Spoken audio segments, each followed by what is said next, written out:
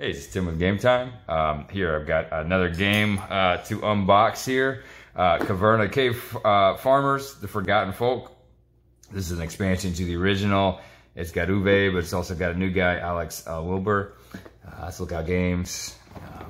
That's kind of the back cover here. 1 to 7 players, 30 minutes per player. Basically, from what I know about this, is you can pick different races other than dwarves to play as in this one. So I was pretty excited about this. Let me take a look at it. Here's some bags. Okay, Forgotten Folk here. Looks like there's about 12 pages of rules. Let's see, you got trolls. Oh, trolls. Silicoids. I guess that's rock people. Pale ones. That's my people. Mountain dwarves. Humans, dark elves, cave goblins, and I guess dwarves as well. But yeah, looks like most everything is the new sides. Yeah, so here's the mountain dwarves. I'm just gonna take it out. It's just all right here. Let me get rid of this guy. Got this. A little careful. Okay. Oh, we got humans, which I don't think humans were on there. Or maybe they're the pale ones. Yeah, that's interesting. That name is different. Oh no, here's the pale ones. Okay, it's just, I don't know. Tireless diggers. You may use the drift mining and excavation action spaces if they are occupied by another player. Well, that's cool. So they have like different abilities on them is what it looks like to me. Endless tunnels, twin tiles may overhang in the mountain. Each time you place an overhanging tile, you immediately get 1 gold and 1 mushroom. The office room has no effect for you.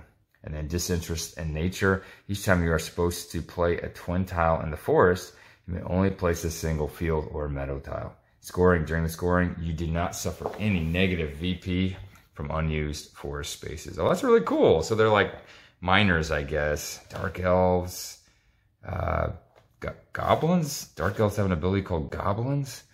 On expeditions, you have access to an alternate strength 10 loot item. At the cost of 2 wood and 1 stone, you may furnish a normal dwelling and immediately place a goblin inside. The goblin is considered an adult person.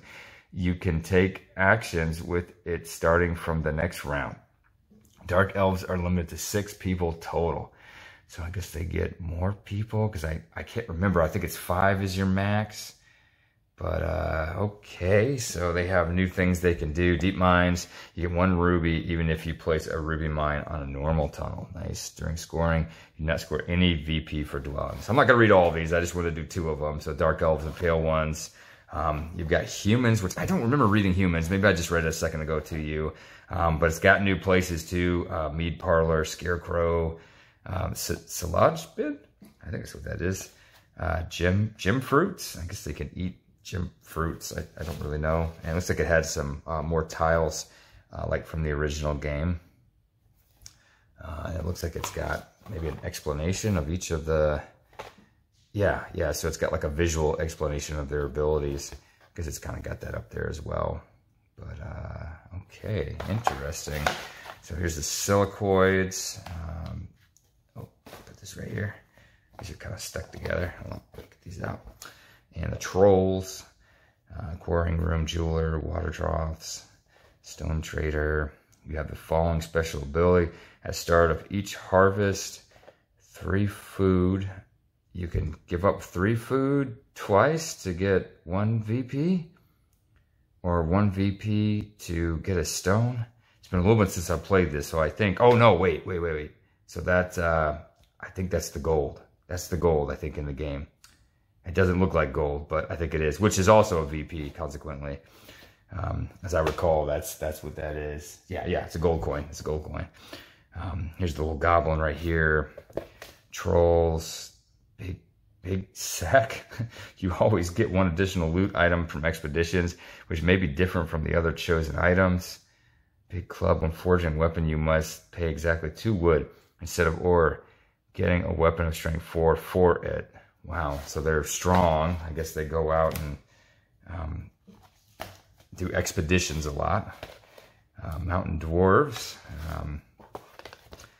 cave goblins, elves. So 1, 2, 3, 4, 5, 6. So these are 8 altogether. So I guess mountain dwarves, so elves and cave goblins right here. Forgotten Cave, Guard Dog School, Menagerie, Kennels, Bird Hide, Elven Market at the start. Here's a Hunter's Hut. And I guess I'll read a couple of these in just a moment.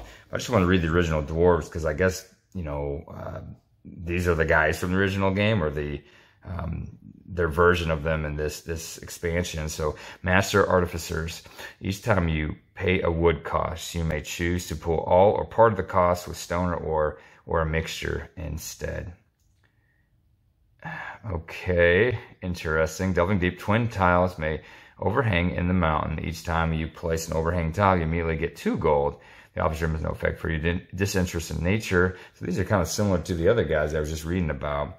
The pale ones. Each time you, this one right here. Each time you are supposed to place a twin tile on the forest, you may only, okay, so only 1. And then during scoring, you do not suffer any negative VP for unused forest spaces. So these guys are pretty close to the pale ones. That's interesting. Okay, maybe they're like rivals or something.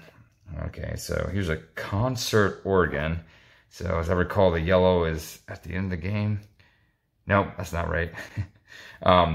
Okay, so let's read it. At the start of each harvest, 1 gold per adjacent empty cavern.